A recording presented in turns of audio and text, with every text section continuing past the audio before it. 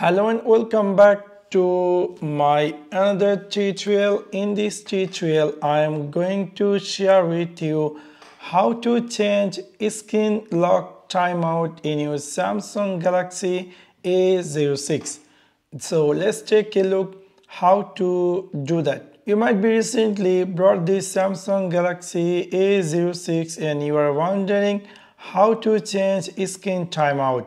For example, if you're keeping your phone while its screen going to be timeout and it's locked, which is kind of annoying, you would like to extend this screen timeout. So for that, you need to click in your Samsung Galaxy A06 settings section. After click over there, you need to scroll down and then you will find here something say display. After click over display, you need to scroll down and then you will find here something say screen timeout.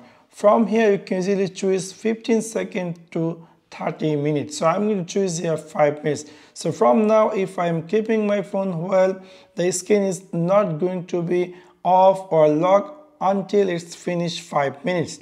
So within this simple way, you can easily change screen timeout in your Samsung Galaxy A06. So that's for now. Thanks for watching my video. See you next one. Peace.